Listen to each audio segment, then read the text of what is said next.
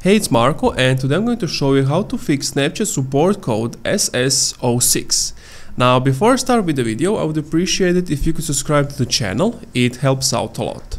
So first, this is probably the message you're going to get.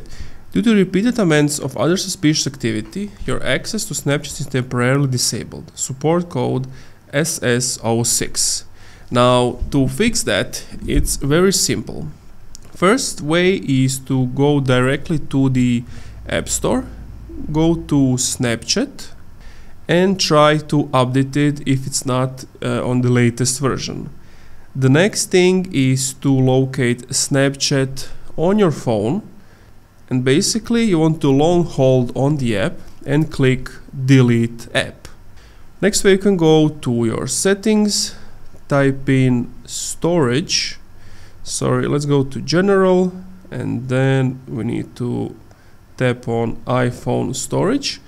Then you need to wait a few moments so that it loads up. From here we want to find Snapchat. Here it is, you click on it. Then you want to offload the app, and if that also doesn't help, then again click the delete app and reinstall it, and that's it. Thank you for watching this video. If you enjoyed, leave a like, comment, subscribe. If you're still having some issues, let me know in the comments down below.